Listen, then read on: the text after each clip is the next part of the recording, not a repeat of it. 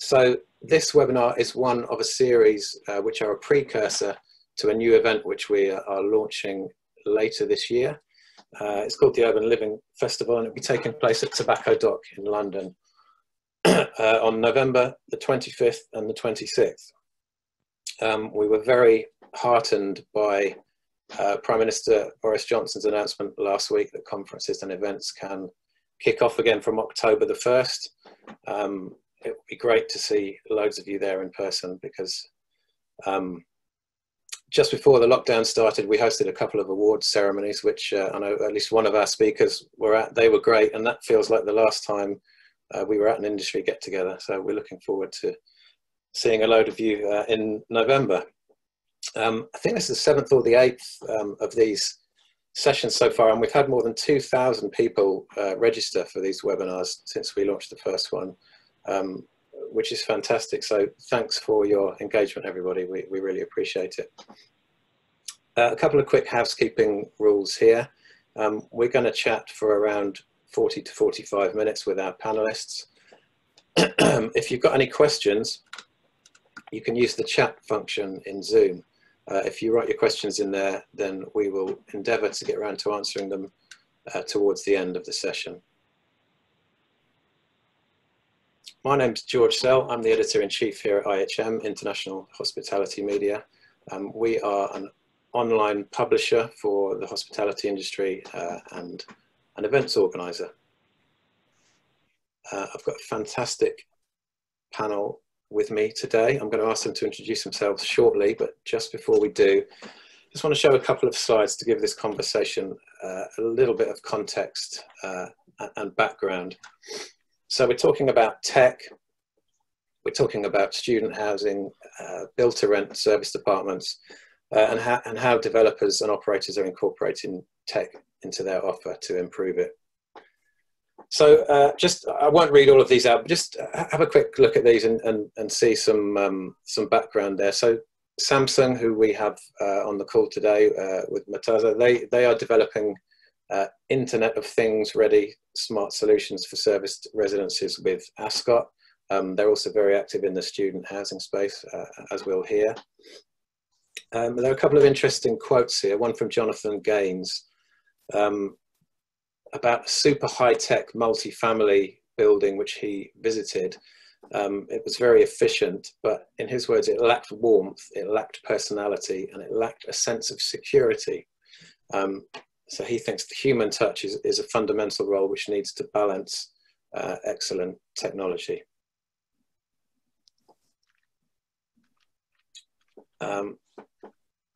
So a couple of other interesting quotes here. Students are using the latest technology long before they arrive at university. And this brings a level of expectation that devices used for studying, entertainment or comfort will work. At the moment, new buildings are not being commissioned appropriately, and they are having to be recommissioned to make them smart.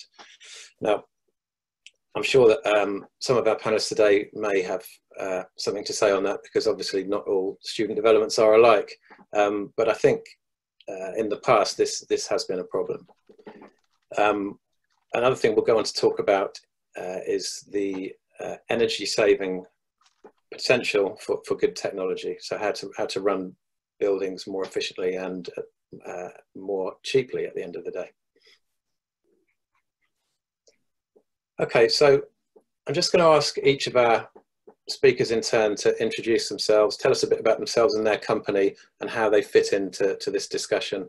So I'll go from left to right as I can see you, and Fred, if you would like to kick off, please. Sure, hi, I'm Fred Lerche-Lerchenborg. I'm the CEO of Lavanda. We're a UK-based PropTech company who's now, our portfolio is global. We have about 12,000 units on our platform. Effectively, what we do is we create a revenue optimization layer over student, multifamily, build-to-rent, whatever kind of institutional asset. And we help place particularly short and medium-term rentals into those assets to increase the overall yield in different kind of use cases. So this is very much bang on the theme of convergence, which you were talking about earlier, this kind of blurring of different asset types. And that toolkit can be used for partners to either in-house it, or we can help facilitate the operations as well within the asset. That's us. Thanks, Fred. Brian, over to you. Good afternoon, everyone. My name is Brian Welsh. I'm the Chief Executive of Nido Student. We're one of Europe's, I guess, largest and fastest growing providers of purpose-built student accommodation. We operate up and down the value chain from development services through investment, raising financing, mobilizing, stabilizing, and optimizing student accommodation throughout Europe. I've been involved in the sector for 15 years and seen the growth of the sector in the UK, and we're now working hard to mirror that across Europe. We're active in Germany, the Netherlands, Portugal, Ireland, and the UK at the moment, and we're operating and mobilizing around about 12,000 beds. Thanks, Brian. Murtaza, over to you. Good afternoon, everyone. My name is Bukhari. I am the General Manager for Strategic Accounts at Samsung. We have been active within the construction space for a fair amount of time and working with quite a few of your peers within the market. Our focus is on device provision, all the way from white goods to air conditioning, to hot water, to 5G, to display, and in addition, sort of providing an encompassing solution for the construction industry. That's where we focus on with an element of IoT built in, which is becoming more and more important for people, how they want to live. Great, thanks. And last but not least, Gina. Hi everyone, my name is Gina. I'm MD of Sales and Marketing for CA Ventures. We are a global developer and operator across a multitude of asset classes, including student accommodation, co-living, BTR, senior living, to name a few. We're launching a brand new student accommodation platform in the UK. 5th of August, I think, is our date, so watch this space. We're launching 3 buildings, 927 beds in Glasgow, Sheffield, and Edinburgh. So taking a bit of a different stance, more of a premium offering than other players. Much like Brian, I've been in the sector for, I think, 12 years now. So have seen it go from strength to strength and seen quite a lot of changes and trends evolve with customers. Great, thanks, Gina. If you would like to engage with any of our speakers on LinkedIn, you can see their profiles there in the chat.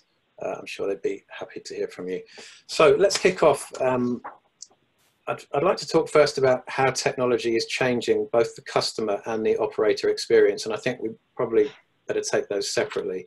So Gina, let's stick with you and look at the operator experience to start with. What have been the most significant advances in technology in the way that you guys run your buildings, not just in student accommodation, but across the asset classes that you're active in? Yeah, sure. So obviously there's a variety of different pillars that we look at. And I think the first thing is internally. So with our staff and our training, our systems, how can we improve just how we're operating so that it's far more efficient? So one of the ways that we do that is spend a huge amount of time on our reporting and analytics suite, which is you know, quite a unique selling point of the CA way, if you like. We pull data into a centralized data repository and you know, have very, very comprehensive, detailed reports that allow us to really pinpoint how an asset is performing in a variety of, you know, ways. We'll go into a bit more detail, I'm sure, throughout this conversation on sustainability, but that, again, all of that information gets pulled into a central resource. So that for us is really kind of the biggest thing that we're doing at the moment. We have internally got you know, a group of people together that are very focused on tech, our innovation team, and they spend a lot of time looking at AI, looking at, I think, some of the bits where, you know, people can access our buildings themselves and self-serve for viewings, loads of different things like that. So certainly at the moment, it's very topical internally for us, is, you know, assessing every piece of tech that we really can. And then the consumer piece really for us is probably the most important thing, is accessing, you know, really looking at the customer, their customer journey, where their pain points are and what tech can help us automate some of those pain points and create efficiencies. In particular, we know with students, that, and with working professionals, really, everybody's extremely time sensitive, and they want everything with some immediacy.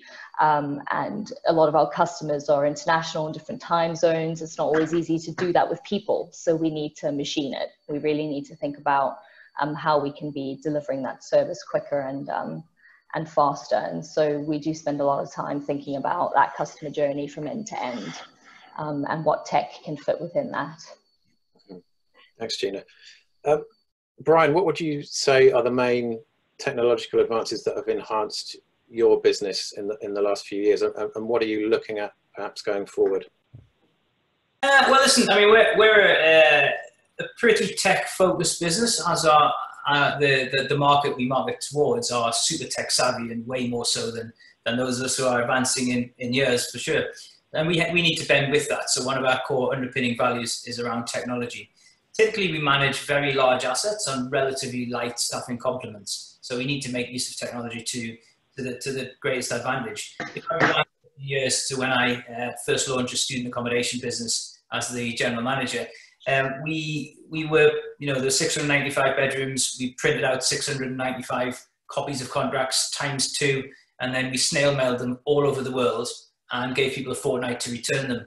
Now that's the sort of thing that we can now do instantaneously online with e-signatures and everything else. So the administrative back of house activities have been game changing for what we do within the sector, and the removal of all that administrative burden has meant that people can be more proactive, and they can be out there and they can be interacting with customers, creating great events and great experiences more, which is just a virtuous circle. It makes people more sticky. It creates a better environment. It allows us to help the young people on their journey. And in fairness, it allows us to support them in many other ways. And we certainly in the UK, we've been hearing more and more about the prevalence of poor mental health amongst young people. And we're not immune to that in the student world. In fact, it's quite a big focus of ours. But if everybody was printing contracts and signing them and sending them all over the world, that's all the time that they can now spend interacting with students, which is huge. And obviously right now with the latest, with the current pandemic that we're living in, we've had to lean even further into our technology. So we already had started doing virtual reality. We do a load more. We'd already started doing the odd Skype tour for somebody who couldn't attend the residence. Now almost everybody sees a Skype tour.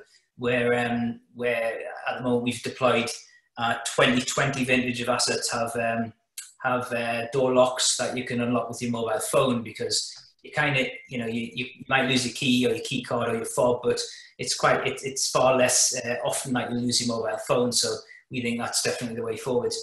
We've had huge engagement with our virtual events program. We've been running everything from yoga to virtual DJ sessions at the Nido student on the Nido student Instagram site. So anybody who hasn't checked that out yet, by all means check it out. It's free, and we're sharing that with other organisations across Europe, and we've given access to that to a bunch of Italian students. There's a few thousand Italians on there as well, enjoying Nido yoga in English. So a bunch of stuff we're doing. We're trialing. We're doing a lot of development at the moment, enhancing and including technology wherever we can. So we think there are huge opportunities in technology, and more to come with self-cleaning vacuum robots is one of the more out there ideas we're trying at the moment. But somebody like Taz needs to make them be able to walk upstairs before I'll be really excited.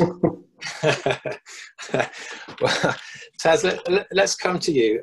How has the expected level of technology in a new build, whether it's PBSA or B2R, how has that changed in the last couple of years, and how do you envisage that going forward in the next couple of years? So what's the level now, and how much has that come on in recent years? Oh, it's incredibly sort of moved at an extremely fast pace, and we will continue to see a growth in how innovation plays a part within buildings and how the residents want to interact with those buildings. We are finding a great sort of acceptance of that early adoption within this space. Now, I think with Samsung, the whole point of our organization is innovation remains at the heart of what we do. How can we make our customers' journey more meaningful?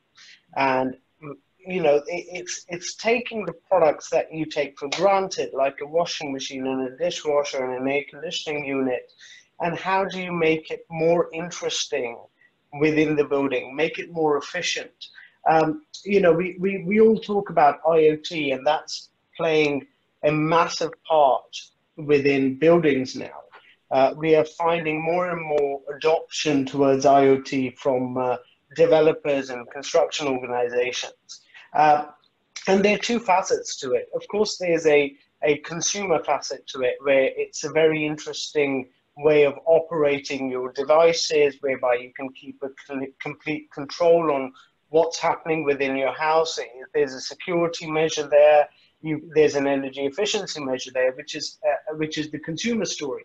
But the commercial story, the way we see it, is quite different. It is really down to the fact that, can we utilize smart technology to ensure preventative maintenance? Can we make a washing machine smart enough to tell you that it's going to go wrong before it goes wrong? Can a dryer tell you, look, I'm 50% at capacity, or a compressor in a fridge tell you I'm X amount of capacity, things are going to go wrong? A lot of money, and our colleagues on the call will all admit this, a lot of money is spent on maintenance, and a lot of money is wasted on maintenance, whereby people turn up with the wrong parts, and sort of it's a bad customer experience. And I think IoT can fix that. It's, you know, majority of the focus for PBSA, of course, as well as PRS, is focused on the millennials and Gen Z, and they really don't know life without the internet. So, you know, we are all connected, but our properties are not connected, and we're finding more and more of that becoming very important within the sector. Mm-hmm. And in terms of physically incorporating this technology into new buildings, I'm presuming, you know, with the advent of super fast Wi-Fi and so on, it's easier than it used to be. I mean, there was a time in the early 2000s when you had to have the latest cabling, and it became obsolete fairly quickly. But presumably the IoT ready installations are a lot easier and simpler than it would have been to recable a whole building to keep up to date. Yes, no doubt. The idea really is that, how can we make devices sort of living and breathing? How can we have them sort of upgrade firmwares and what have you? And of course, connectivity becomes extremely important in that, you know, a good, great internet. And we're seeing a move to 5G now, which is going to sort of help tremendously with developers not having to lay cabling, not having to do Cat5 cabling. So that would be quite interesting to see where it goes. Mm-hmm. Great, thanks, Taz.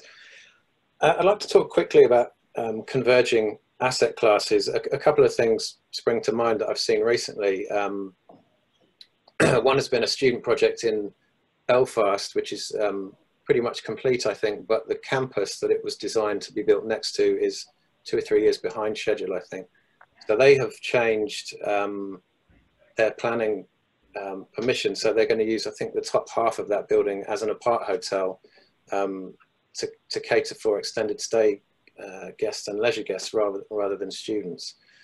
And I think, and I've seen other developments where PBSA developments which are used for students in term time and then as apart hotels in the holidays.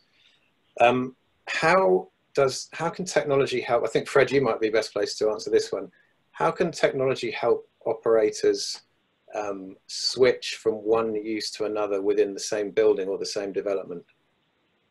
Yeah, yeah. I mean, ultimately, I hope this goes well, because Lavanda's business model is contingent on it. So the entire concept of convergence is really what we're interested in powering. And I mean, for example, one of the things that triggered this was, a number of years ago, we were in Germany and we were visiting a partner there, and there was a huge building where about a third of the asset was a hotel, a third of the asset was residential, but loads of Airbnb type accommodation was run, and a third of the asset was kind of co-living. And there were 3 different companies running it.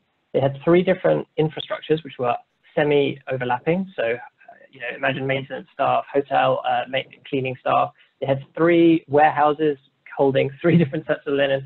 It was kind of a bit of a mess. And despite the fact the whole asset was owned by one underlying company, but obviously that was a fund and they weren't necessarily managing. So one of the things that we've seen is across all asset classes, there is a greater need for flexibility in our view than there was historically. And that can be because it might be a multifamily or build to rent asset that's come to market that might have a long lease up period. You know, if you bring 1,000 units into the market, it's going to take you 2 years to fill that up. You might have other scenarios where voids increase. We're working with partners in the Middle East who currently have high structural voids, and that is likely to go for a number of years. You have student assets where typically these assets are fantastically positioned, float Oxford, Dublin, Edinburgh, whatever. And during the summer, you know, often there isn't much of a use of it for the actual students. I totally accept there are masters and all those things. But the underlying point is that planning rules to date and other things to do with that are probably too complicated for this call, have probably been too restrictive, or we believe certainly have been too restrictive. And one of the ways that we can drive efficiency in these buildings is by starting to accept that each building has a primary use, but there are secondary and tertiary uses that are hugely important, especially if you're potentially looking at some of the more negative scenarios over the next couple of years in terms of recession, in terms of what happens in the PBSA market. You know, investors and operators need that flexibility to switch back and forth. So for example, our toolkit allows that flexible switching between short, medium, and long term, dependent on the rental income at that specific time, and creates a toolkit around it that alleviates certain issues. So you might have a team that, for example, is fantastic at long-term events and meeting students and everything else. But how do they deal with 24/7 guest comms when you have an American family inquiring on a platform at 3 in the morning UK time? So we wrap around things like short-term revenue management. We have a 365 24/7 guest comms business, and so we can plug those gaps that help the facilitator, the operator, also bring in these kind of alternative high-yielding use cases. And really, it's about that flexibility. So this asset you mentioned, Belfast, and there's a lot going on in Ireland, Dublin, other areas. People are trying to play around a little bit right now, and some of that's in the news. They might need to do 20% apart hotels for the next year in order for council tax to get paid, for frankly the asset to be still running well, and for investment to keep going into these asset classes and the whole machine to kind of keep ticking. So yeah, it's a big thematic, and I think it's super interesting if we want to increase the returns of the assets, which ultimately will lead to more building, more assets, and a better kind of development cycle. Thanks, Fred. Brian, is secondary and tertiary uses of a building, as Fred put it, is that something that you consider across your portfolio? Yeah, I mean, we of course there are many examples, great examples of people using student buildings for other use classes, and the Belfast one that you've highlighted there is one of the, I guess, at the front end of that. It's one of the first that we've seen is moved from student to notionally adding somewhere in a different use class. And across the continent, we've seen different strategies employed. So the student hotel run by a friend of mine, Charlie, has been a successful business at blending those two use classes together into one building. And they've done some great work. They've got some fantastic assets and fantastic locations. But there are some structural issues that you have with something like that. And one of those is valuations. It's difficult for valuers to understand and to value the underlying cash flow. If they're valuing a student asset, they like to see 100% occupancy, 45-week or 50-week tenancies, and a steady NOI that they can apply a yield to. When you start mixing in short stays, even if albeit higher revenue, there's a real balance to be struck that you can increase your revenue but decrease the valuation of the building quite easily by turning up the dial too far on short stay and turning it down too far on long stay, which is what the valuers are looking for in a student asset. So there's a real balance in that respect, and Fred and I have discussed this a couple of times as well, and there are issues around taxation, issues around planning that are gnarly and require thought and planning to get through, planning in the other sense. So for sure, and we do have multi-use buildings. We have blends of residential and student buildings, for example, in Germany, and we have some commercial use classes as well in our portfolio there. And then in the Netherlands, we have on the other side some long-term campus-style contracts with controlled rents and some blends of shorter stay contracts in our buildings in the Netherlands. All of them can rub along quite nicely together, thank you very much, and we can put more and more sophisticated systems in place to deal with them. But the structural impediments are the ones that are imposed upon us by governments, and those are the toughest ones to navigate through. Are you sensing that planners are catching up gradually, or is there still a way to go in that respect? Like all things planning, it goes application by application, street by street. It's an old-fashioned battle and an old-fashioned industry, and maybe they're going to show some signs of loosening things up pretty soon. But I'm skeptical. And then, of course, like all things planning, they look forwards. They don't look back at existing portfolios. And in the 600,000 PBSA beds in the UK, whilst you might be able to make a difference to the 30,000 that might come out next year, it's difficult to see how you roll that back over the existing 600,000 to make meaningful marginal changes in there. I mean, for significant changes.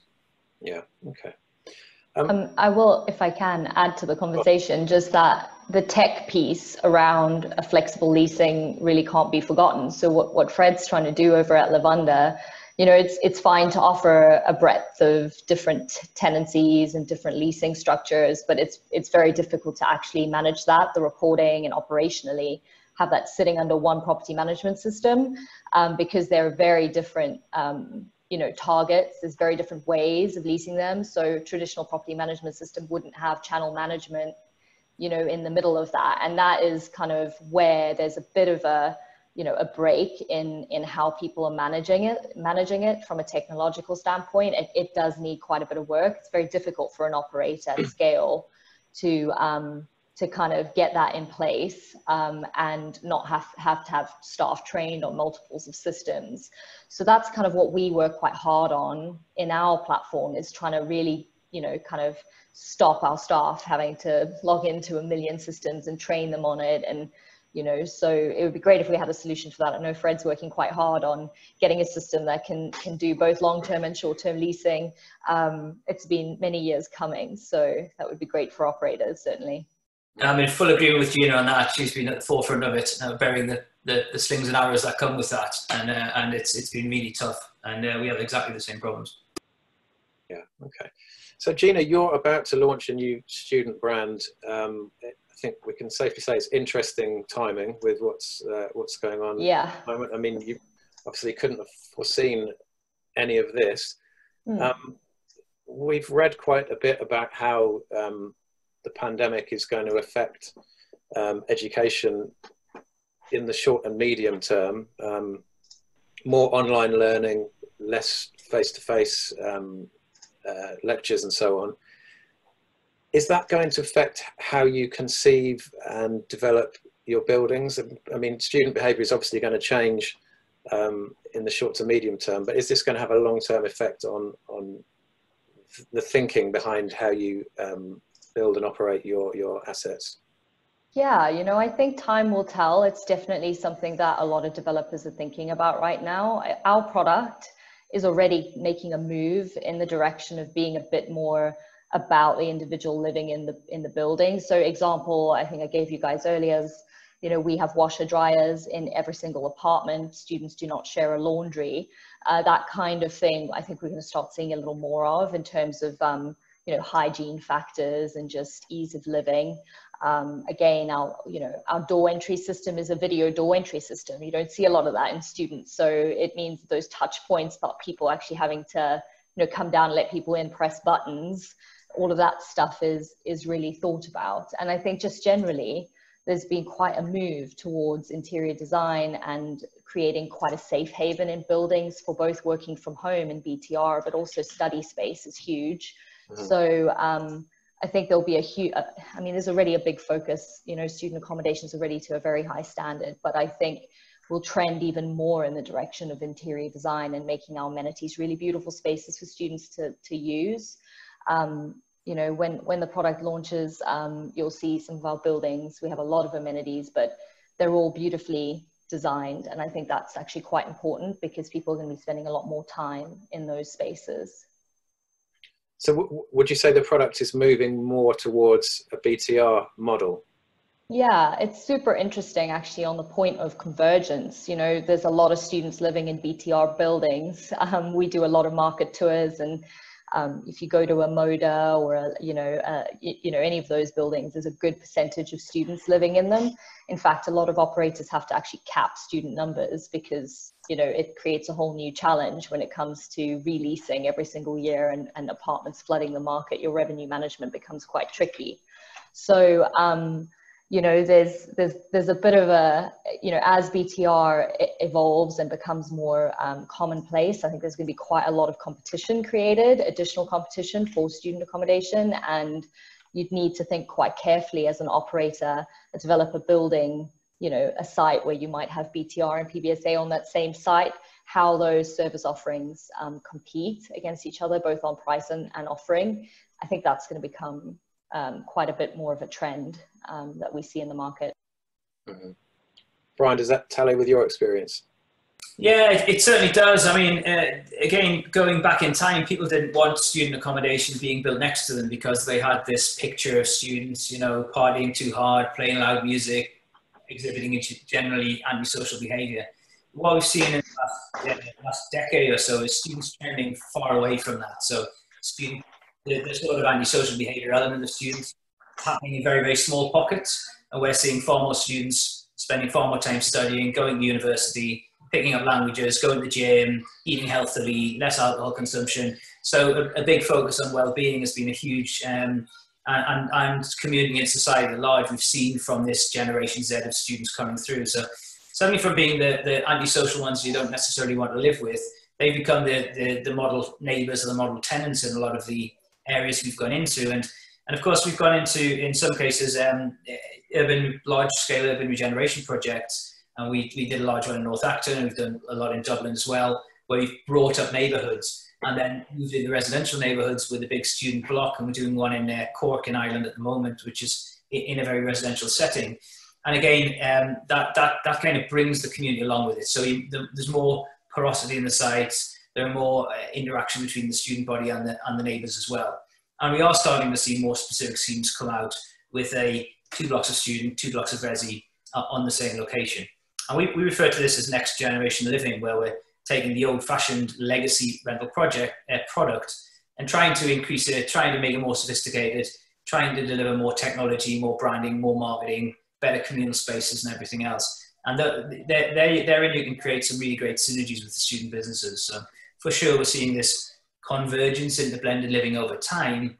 But again, back to the fundamental thing, it's taking planners longer to get to that concept than it is the customers, the consumers, and the developers. Yeah. I was talking to Anna Barrett earlier this week, and she's very keen on the concept of senior living and student living in the same development, and how that can benefit both user groups, which is an interesting one.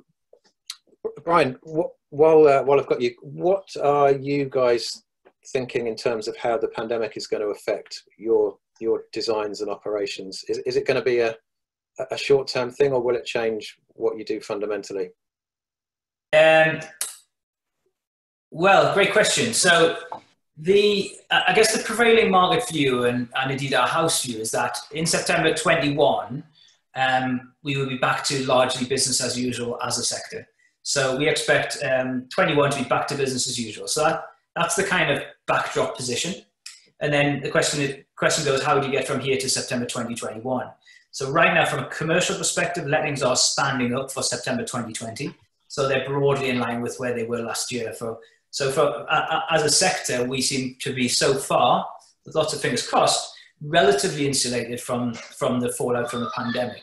Then the question comes, what structural adjustments can you make, or do you need to make, to safeguard staff and students, and thirdly, revenue? First staff and students, secondly, revenue.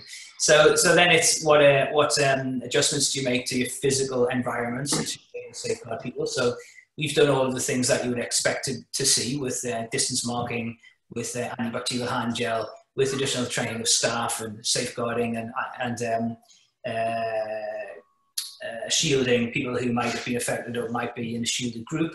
So we've done all of the things that our governments have advised and more, and been really heartened by the way staff and students have approached this whole problem together with a can-do attitude. Then we've kind of taken it to the next infrastructure level and said, okay, well, let's put up reasonably looking perspex screens at receptions, so you're not the people aren't interacting directly over reception desks without some sort of barrier protection. But then the question becomes that, do you make those permanent or do you make those temporary? Now, we've spent since I've been involved in the sector, we spent all that time moving away from permanent barriers between staff and students, where it used to be an old-fashioned like GP surgery style layout of reception. We moved all that away. We installed standing desks and short throw projectors and opportunities to stand at 90 degrees to somebody instead of at 180, and promote more interaction between the groups. So I'm hopeful that we can get back to that. So what we've done is try to put in largely temporary measures that can be easily installed and demounted once we're through this particular phase. But who knows, if there's a second surge or anything else, we need to be able to put them up again. So we're fortunate as a sector that we have predominantly ensuite rooms, predominantly no twin rooms, so people are generally in a room by themselves. There are studios in the sector if people are nervous about sharing kitchens. And we're in a market where universities are desperately keen for students to come. And if the students are going to universities, they need somewhere to live. So for a bunch of reasons, we've ticked a bunch of boxes. Hopefully there are no long-term negative ramifications for the sector. What it has done is accelerated a move into online and technology.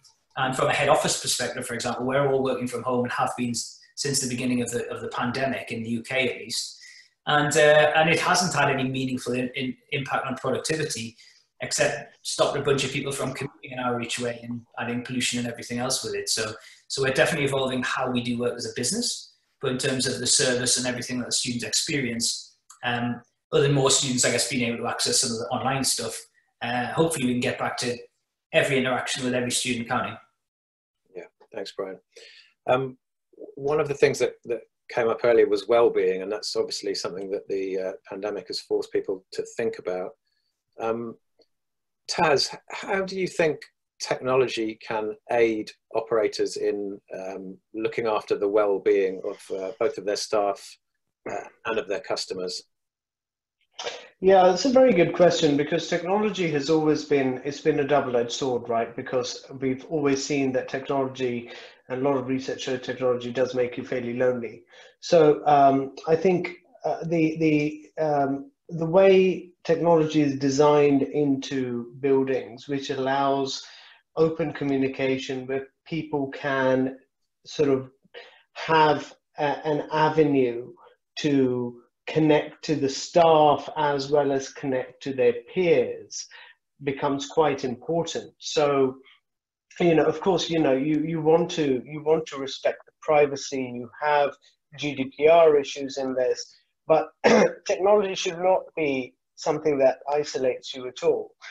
One thing is also quite interesting is technology allows operators to also monitor, and I use that word carefully, monitor the activity of you know, how, if we take a student, sort of, you know, how much are they interacting with the TV, how much are they interacting with their mobile phone, you know, using the door, etc. It allows you to track, should we say, in the well-being aspect of, is this person okay?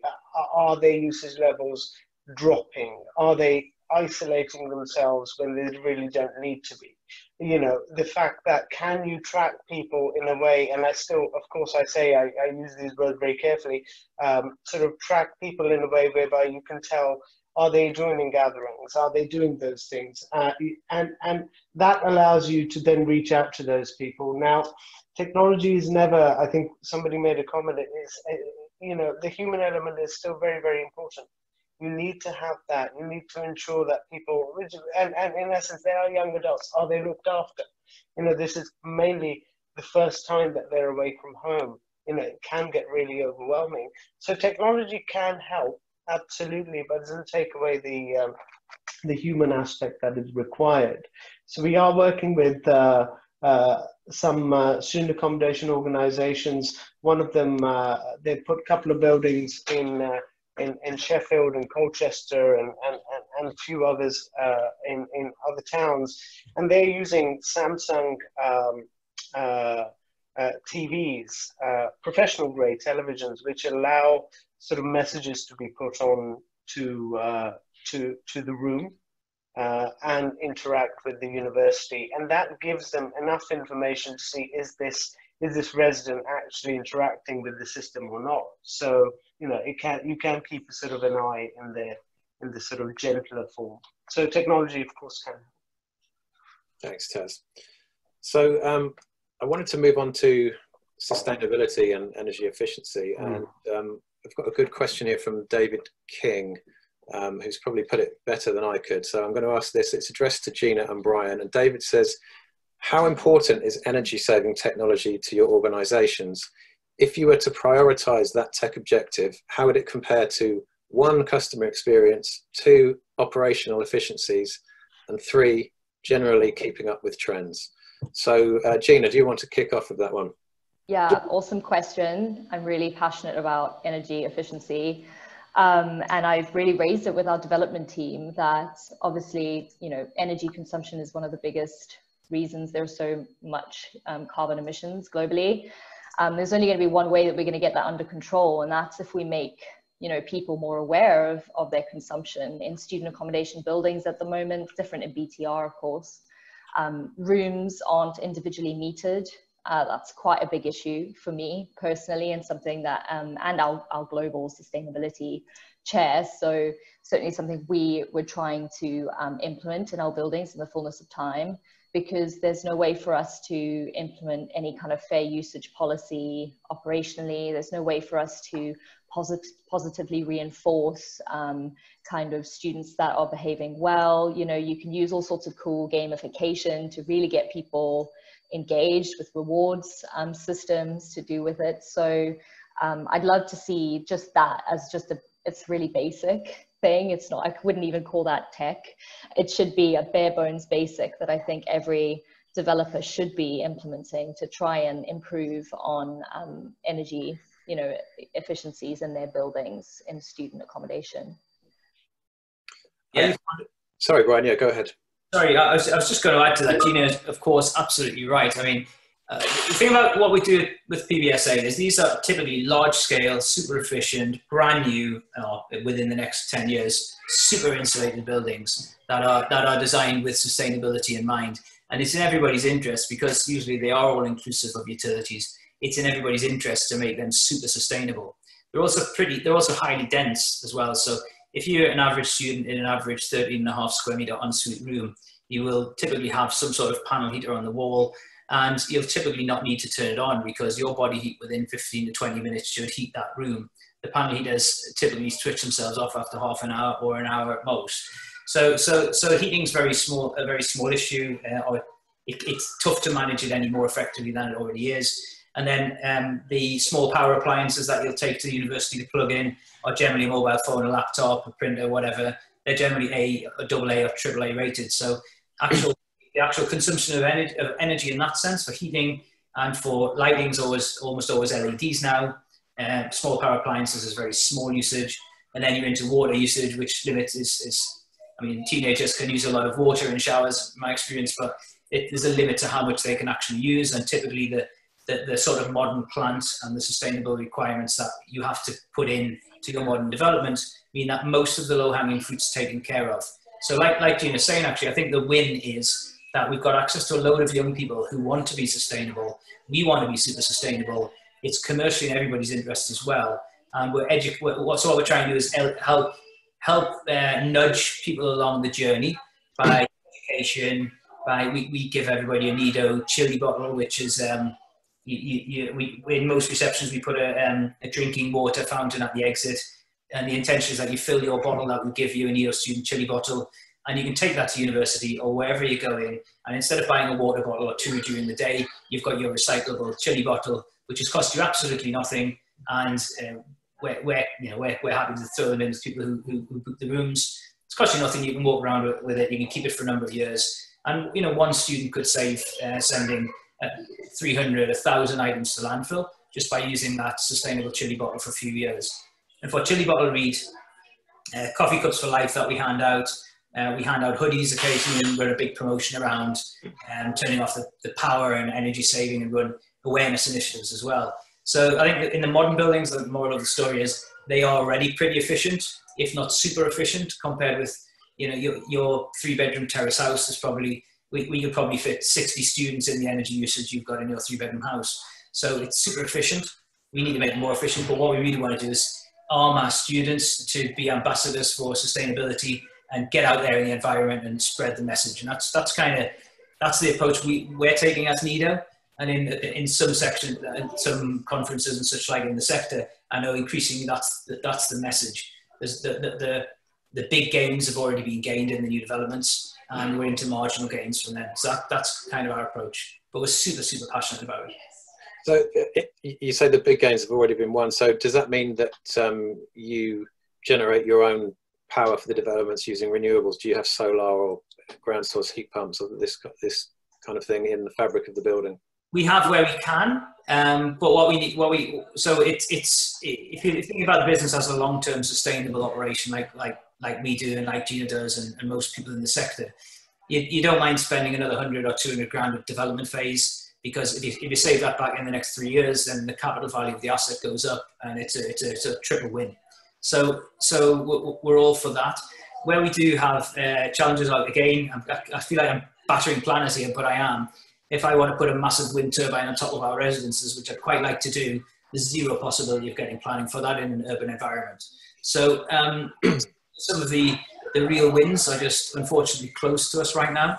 And that might that will hopefully change over time as people's focus and people's priorities move around. Mm.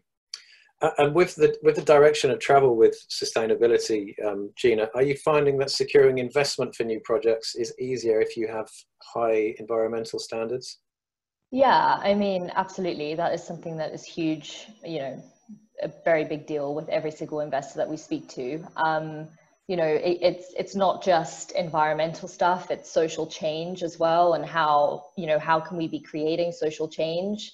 It's not just about the community in the building, but it's how can that community create social change around it and be a positive force, and all of that offsets a lot of the other bits that we're putting into the environment at any given time. So we don't just look at sustainability as just being purely environmental, if you like. There's also a big social piece as well.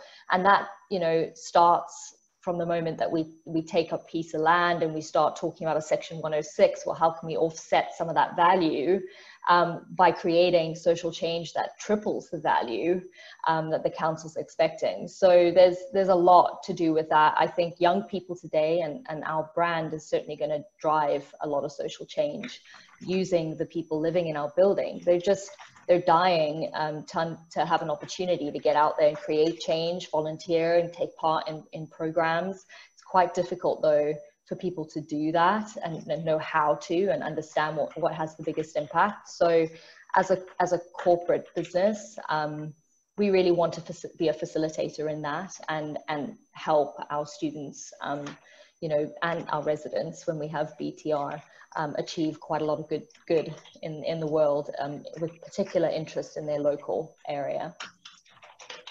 Thanks, Gina. So we have a question here from Steve Lowy, which perhaps deviates slightly from technology, but there may be a way that technology can help here. Steve says, with so much of PBSA about socialising and sharing space, how have you or will you deal with a large outbreak of COVID in your properties? And Russell Kett has added to that, and the consequent potential for legal action which may ensue. So, Gina, do you want to kick off with that one? I'll be honest, I think Brian's best placed because he's living and breathing it at the very moment. But I will say one thing, and that is there's technology solution for absolutely everything. There are beacons that you can put in your amenity area that will tell you who has been in there, and all of our digital locks, tell us who has accessed certain areas. So if you're doing track and trace in your building properly, there would be a very easy way for you to establish who has been in contact with each other. But Brian's certainly living and breathing it at the moment, so it's probably best he answers it. Hopefully I'm not breathing too much COVID in at the moment. Very good, yeah. So I'm definitely living the consequences right now, I can tell you. So listen, it's a good question, Steve.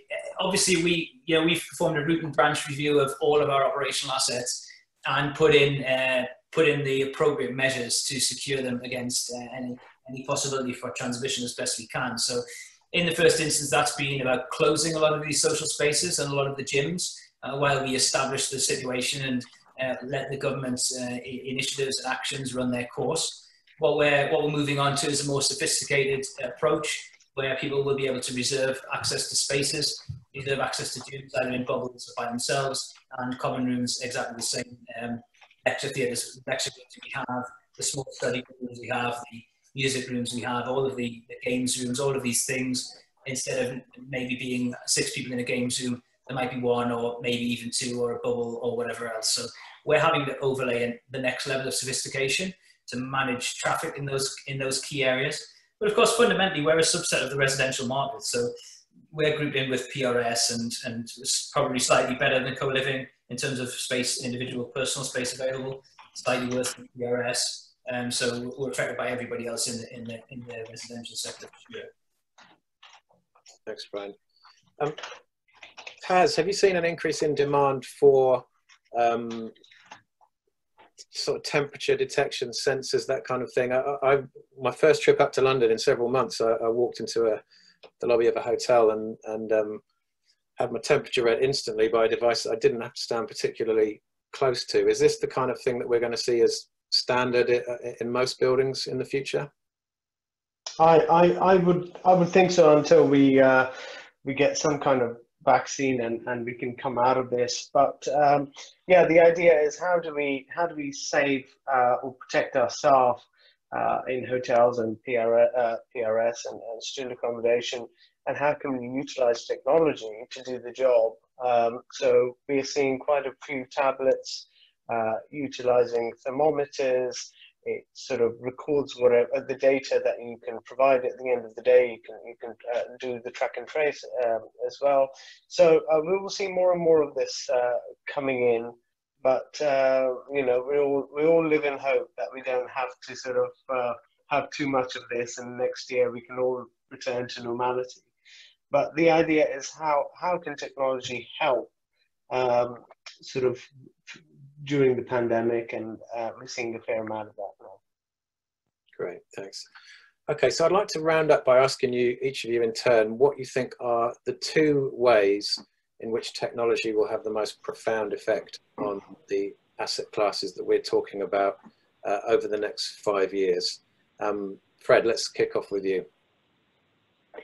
Yeah, I mean, I think assuming that the government kind of allows it, I think that the convergence between offices, retail, and living will accelerate very, very quickly. I think you've already seen that commercial shops are now being rejigged so they can be redeveloped very swiftly. But I think offices, I mean, you know, we all share networks with different people, but I know many people have surveyed their staff, and a lot of people are very excited to get back to work, but a lot of people are very excited about a different way of working. It might be 1 or 2 days in the office, not 5 days. And equally in accommodation and travel, different pipes are converging.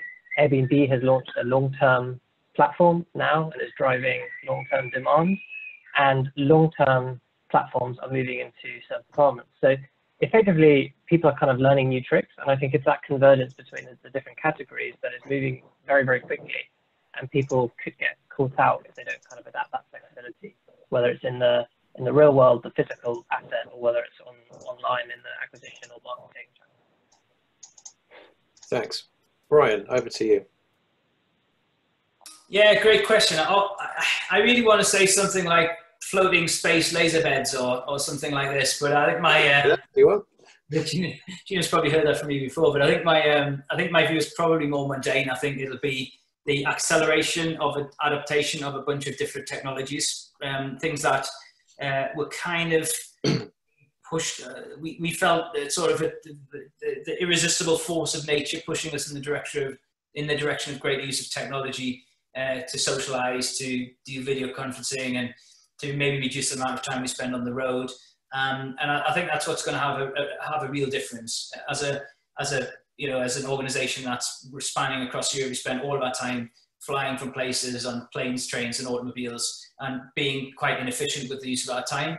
I can see that aspect of it, which is super unsustainable as well. I can see adjustments being made in quite a big way to that and us using more technology, more video, more effectively and more often. So I think that's a big part of it.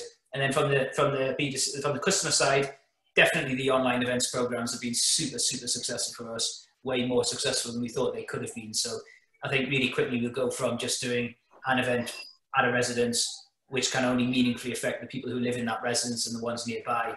I think we'll increasingly be beaming those activities out to all the residences, so more and more people can get involved and play the game. So they're my two. Thanks, Brian. Taz, how about you?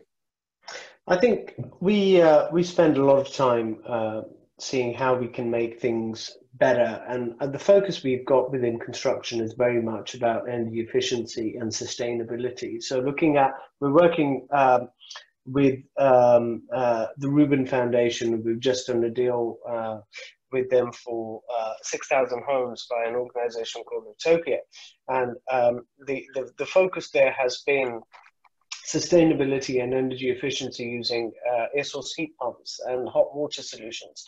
The view is, how can we ensure that we invest in technology in the right way that makes the world a better place? How can we ensure that sort of we are reducing our reliance on fossil fuels?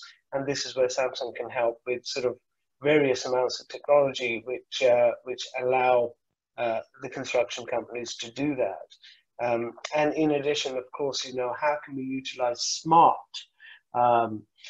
in regards to preventative maintenance and sort of reduction of waste and all those things. So the focus for Samsung in construction very much does remain on energy efficiency, utilizing climate solutions.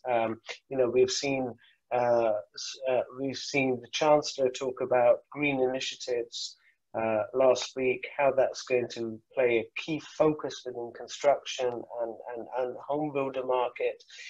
We've seen sort of great incentives in regards to renewable heating incentives, etc. There is a great focus to make the world a better place, and we are very keen to continue doing what we're doing in that space.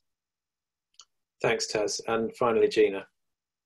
Don't know how I can top that list, guys. That was a good one. I'd say just from a consumer's side of things, definitely the Internet of Things is becoming very important. Quite difficult to do as a developer because technology changes all the time. So it's quite difficult to actually build things into the spec of your building. So those decisions need to be taken quite heavily, really. But that is becoming more important. Something we focus on quite a lot over here is making sure that the student or the resident can really make their space their own, controllable lighting, controllable sound, door entry, video entry, that kind of thing, digital locks. All of that needs to be integrated into a single interface, which is an app on their phone. So we spend quite a lot of time on that. Again, it comes down to the customer journey, but that we're finding is very on trend at the moment and something people are asking us a lot more about. So definitely, I'd say, I think we're going to see quite a lot of very interesting homes in the future. And I'm sure that maybe all the developers out there will have something more to say about it in 2 to 3 years from now. Great. Thanks, Fred, Brian, Taz, Gina. Thanks ever so much for your input. I think it's been a really interesting discussion. The next in our webinar series takes place next week, and it's sponsored by Apart Book, and it's about distribution. Distribution disruption, will the OTAs bounce back? And that's being hosted by my colleague Eloise at 2 o'clock next Wednesday. So try and join that one if you can.